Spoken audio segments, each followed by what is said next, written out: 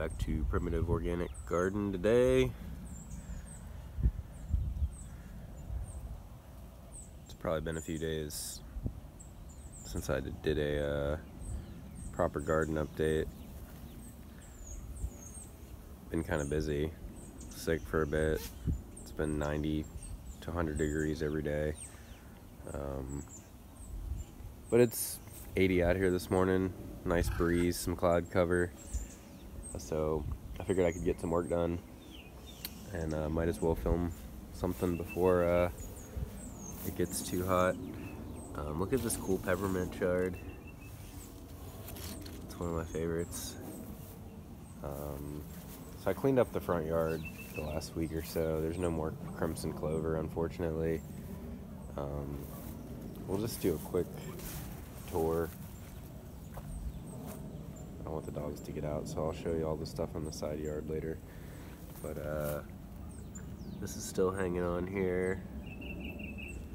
The leeks have all gone to flower, and unlike onions and garlic, these leek stems are like way too woody to be eating.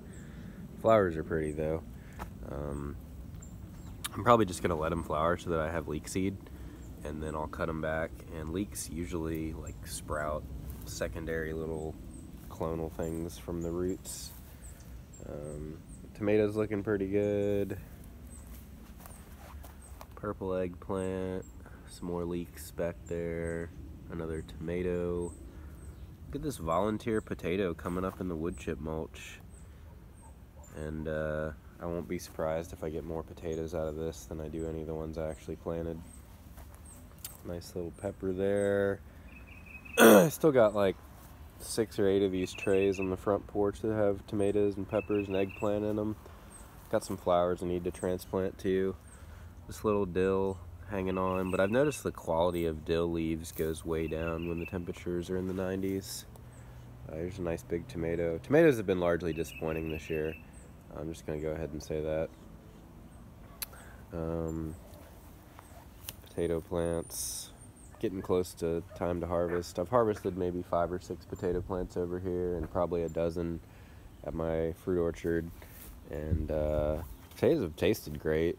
Yields haven't been fantastic, but it's so variable. I had potatoes in the potato box over at the orchard, and all the plants look identical from above ground. But when I go to harvest them, some have like 3 potatoes and some have 13, even though they had the exact same amount of above ground growth. So that's kind of interesting. A lot of the dill has gone to seed. This little lemon tree is actually putting on lemons for its first time. This is a dwarf lemon. This is not a bush though, this is an actual tree. I have a lot of Meyer lemons that are dwarf bushes. This one is a small tree, apparently, according to the label. It's from the nursery. You can tell I'm still a little sick. Zinnia jumped up in here the other day and was digging, and I got really upset with her. She dug up and exposed the roots. Maybe there was something living down there. I might try to make my own onion sets for the fall. I got some onions I forgot to plant, didn't have time to plant. I might cut them back, save the bulbs, and resprout them in fall. I haven't really picked any of this chard. I need to. The greenhouse is kind of a big mess now. I decided to just leave this up for the summer because it's so much work to build one of these things. I'm just going to come in here with a weed whacker around October or something maybe. It's really shady in there now. I cut down most of the rye. I think it's going to look a lot different than last time y'all saw the garden. Little pepper plant. I mean, you can still see there's some that I kind of missed, but all the rye was 4 or 5 feet tall going to seed, and so I chopped down most of it. Mostly just kind of a crimping method. I just came by and broke the stems, and I've been treading on them. So the pathways will be weed free this summer, hopefully, because there's going to be this thick mat of rye. The zucchinis have been by far the most productive thing this spring. I've probably picked 30 zucchinis already. This is the zucchini patch. I came in here and cleaned out most of this yesterday, but each plant is producing a couple a day, and there's a few big ones back here that I haven't gotten yet. I try not to let them get too big, but there's a nice big one back there. A little one. But yeah, I've probably picked like 40 or so, and I don't think these plants are going to slow down anytime soon. They are powdery mildew resistant. So yeah, we'll see how many I get. Be interesting. The patty pans don't seem to be quite as productive as the F1 hybrid Zooks, but I've been picking quite a few patty pans as well. Yeah, let's finish our tour before I start rambling. There were some potatoes in here I harvested. There's volunteer green beans. It's a little late in the year for green beans, but if they don't make pods now, they'll make pods in the fall when the temperatures cool down. A lot of these carrots went to flower, which I guess is fine. I ate plenty of carrots this year, and the raccoon ate plenty of carrots. I'm gonna come in here today with a machete and clean a lot of this up. There's definitely garlic plants in here that I want to keep, but you can see there's a ton of clover that's in this raised bed, a bunch of coriander, 4-foot tall blue kale plant. A lot of this needs to go to make room for other summer crops. Onions need to be harvested. I don't know how much bigger these will get if I just leave them. I'd kind of like to have some like softball sized onions, but again, I need this space for other stuff. And you can see there's like volunteer tomatoes coming up in here that are not doing so well because they're completely shaded out by everything else. The comfrey has got to go. It's taking over this raised bed, but this one cherry tomato is holding its own.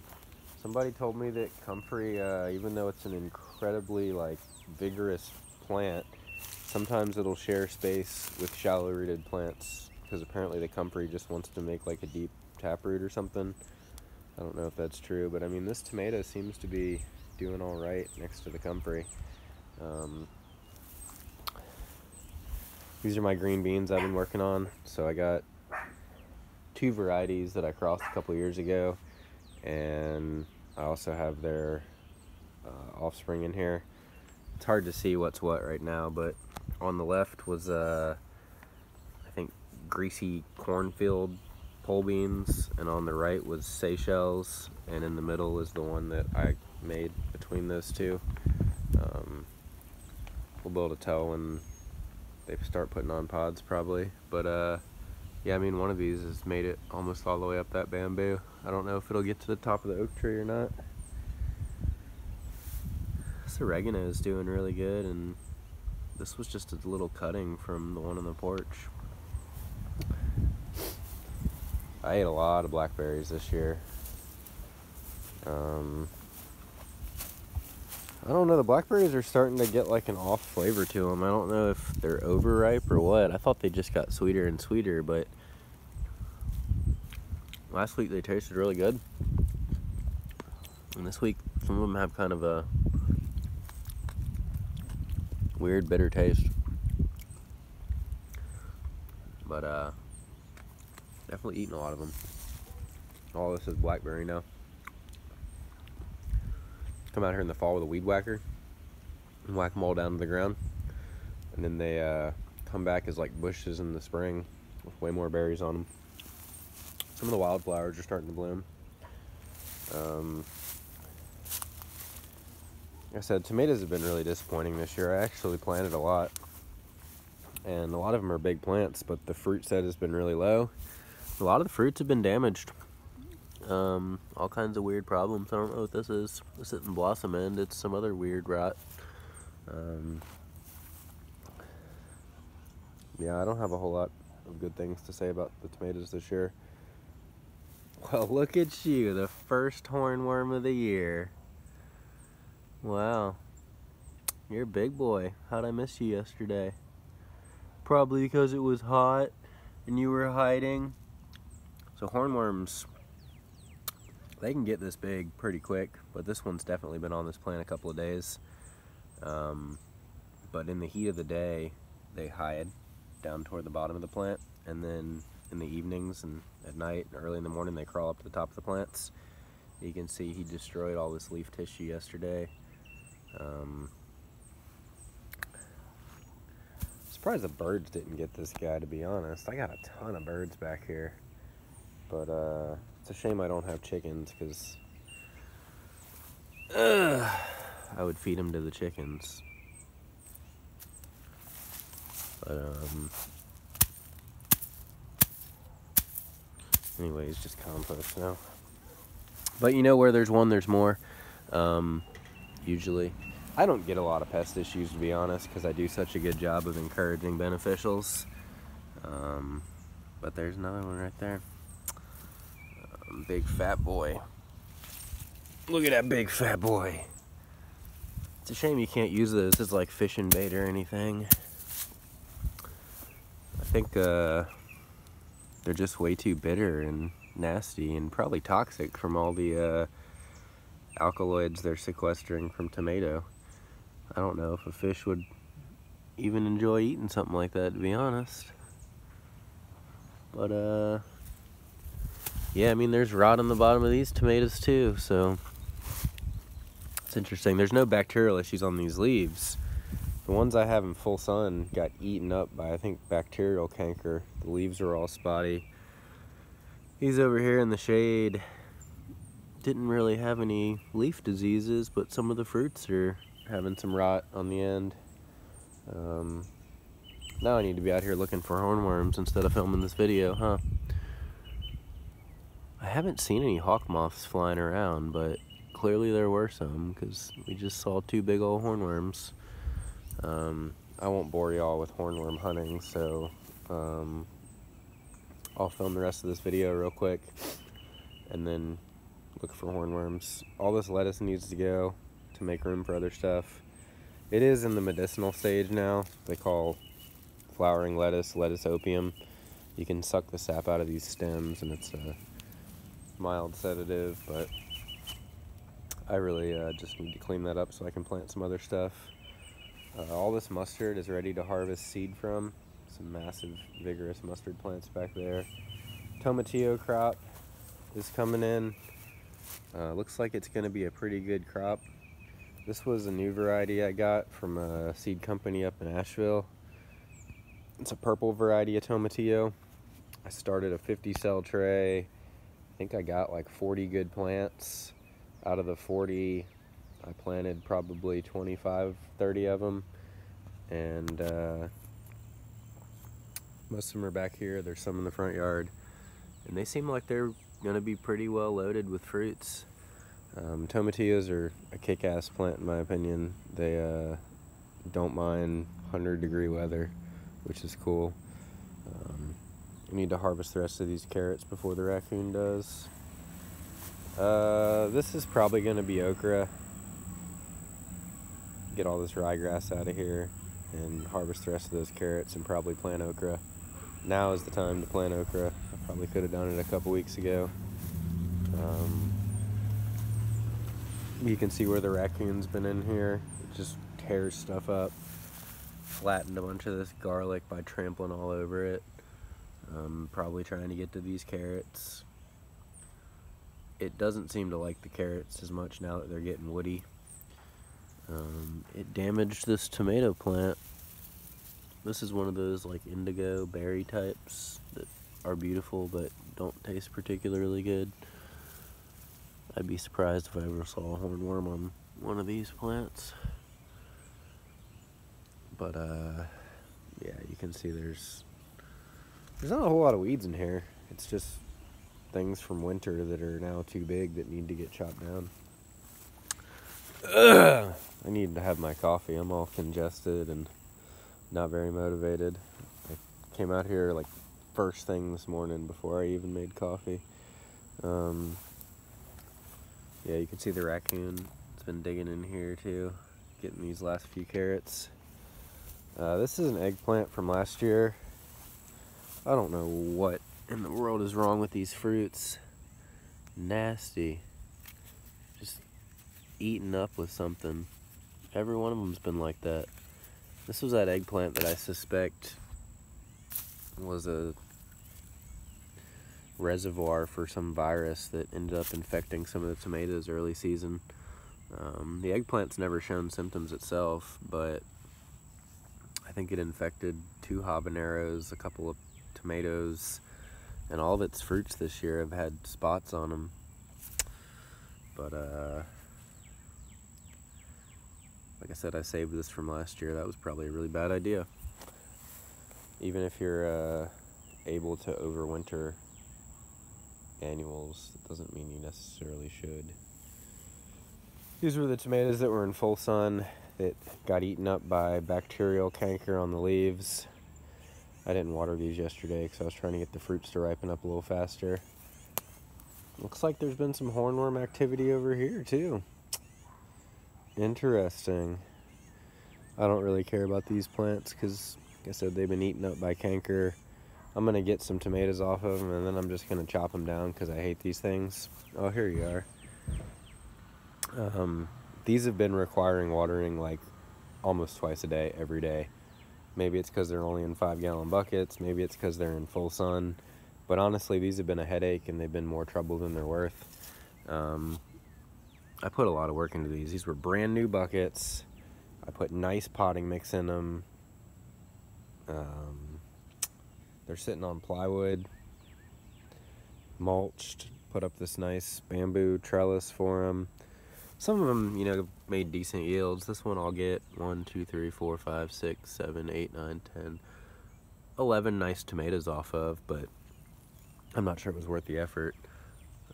These are a little cooler looking.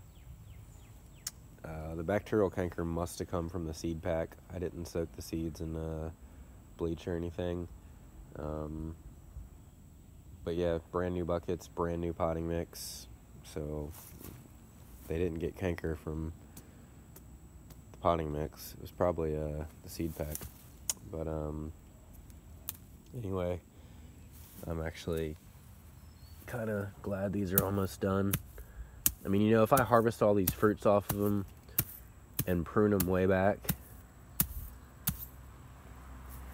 it's possible that I might get another crop out of them, but like I said, they've just been a headache with twice a day water in and bacterial canker, so I think I'm just gonna pull the last fruits off and call it. I was real excited about this one over here in the shade. It was doing great, and now it's needing a lot of water too, even though it's in the shade. It's got some fruits on it. We'll see what they do. Sunchokes are coming back really vigorously this year. This incredibly dry weather we've had has been great for the sunchokes. You can see how big those are over here. Best strawberry crop I've had in years because of the exceptionally dry spring. Look at this random volunteer sweet potato. Man, I tell you, you plant sweet potatoes once, you'll never get rid of them. I didn't even plant them. I had one I threw in a compost pile like 2 years ago, and now I got sweet potatoes popping up everywhere. I think they must have gone to seed at some point, and then some of the seeds sprouted, because I only tossed one sweet potato into the compost pile, and it was just a standard grocery store brown skin orange flesh.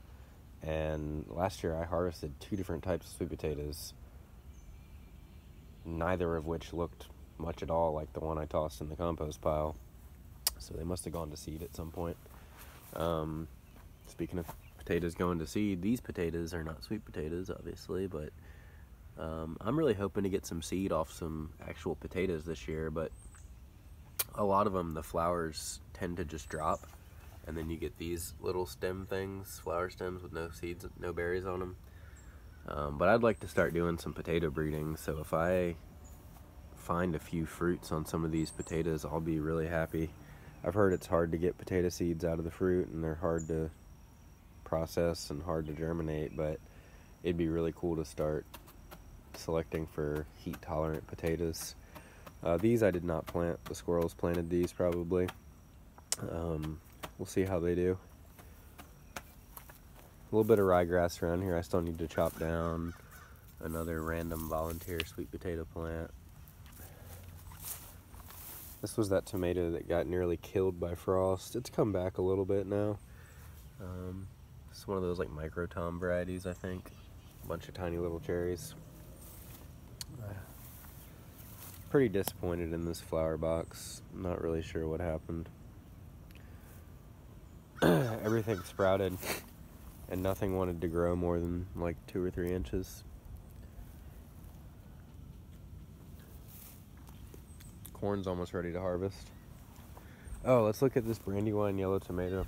So I was pretty excited about all the Brandywine yellows. That was my big tomato investment this year. I got a bunch of seed for that and planted like 200 of the plants in trays. Never ended up transplanting them all, and I'm kind of glad I didn't now. The Brandywine yellows, it's a potato leaf variety. They're pretty vigorous early in the season when the temperatures are cool. Don't need a ton of water. But as it got hot, the plants just stopped producing new leaves, and the fruit set was like miserably low. So yeah, this is a nice fat tomato here. This is gonna be over a pound, but this plant has 1 tomato on it. It's like, are you joking? You got 7 gallons of soil, nice fabric pot, good potting mix, nice fertilizer, and you make 1 fruit?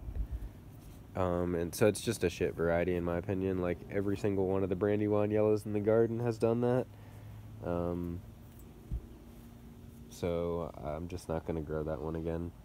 Maybe they do fine in cooler climates, but yeah, it was just really disappointing. But there's a couple other random ones in the garden that aren't Brandywine yellow.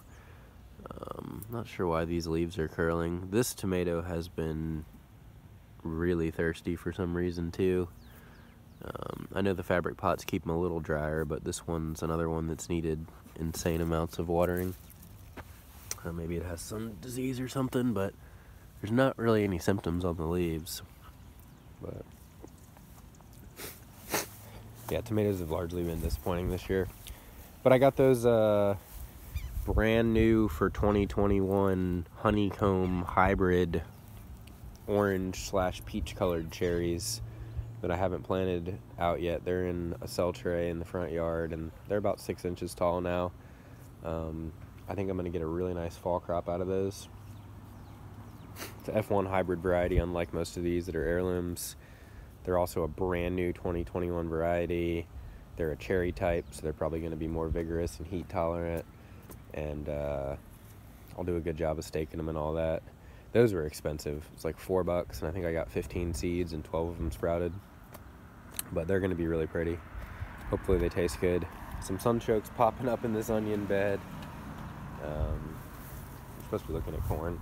Oh yeah, I still have some carrots to harvest. I really just need to pull these up because with the 90-degree temperatures, they're going to be wood.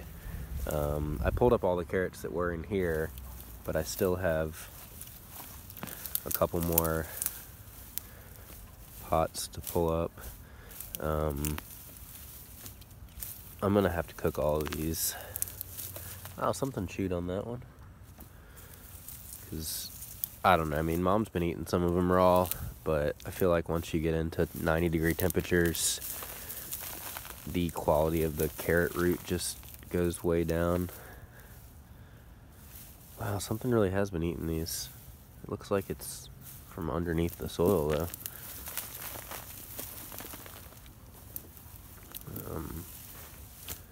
I know carrots are really cheap to grow at the store, so it's not an ideal thing to grow in your garden if you have a lot of garden space, but I grow them more as a cover crop in the winter than anything else because seed is relatively cheap and the seed is large, and so I can just go out and like throw seed by hand and scatter seed everywhere, and it keeps some of the winter weeds down, and then you do eventually get a crop out of it.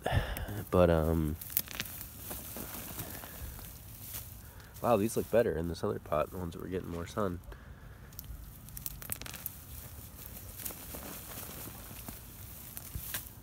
Wow, there's a nice one. Look at all this fish and bait.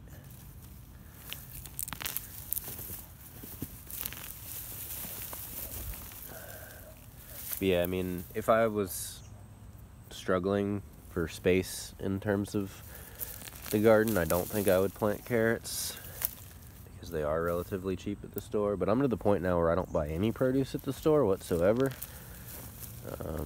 other than ginger root, and I've tried to grow that too. It's a long season crop, but I'm not really growing any produce. So if I do want to eat some carrots, I feel like I do need to grow them. But yeah, like I said, the seed is really, really cheap, so I usually just get like the Danvers type or the Little Finger, whatever untreated seed I can find for cheap, and I get like a bulk pack of it, and that's quite a lot of carrots there. Oh look, there's more to harvest. Yay. I need to chop down some of this rye. We're supposed to be looking at the corn, aren't we? So this corn will be ready pretty soon. You can see the silks are starting to turn brown. The corn's getting fairly plump. This video is getting over 25 minutes. I have trouble uploading anything more than about 20 minutes. YouTube gives me issues with it. But yeah, I'll come in here and look at this rye that's just on top of the tarp. It's so ridiculous. This tarp was supposed to be like an ASD trial this summer. Yeah, I mean, it's so funny to just see ryegrass with like no soil growing on top of a tarp. But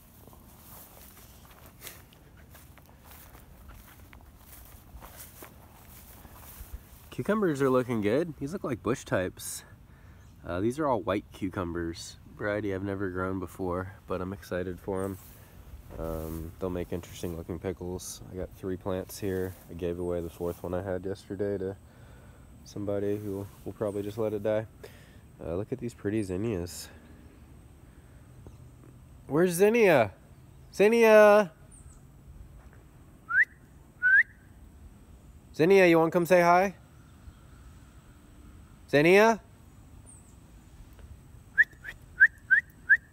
Zinnia!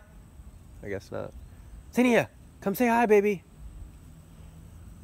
Hey, dogs. Hey, farm dogs. Zinnia, come say hi, baby. There's Big Dog. Zinnia. Zinnia. You want to come see your flowers? Come here, baby.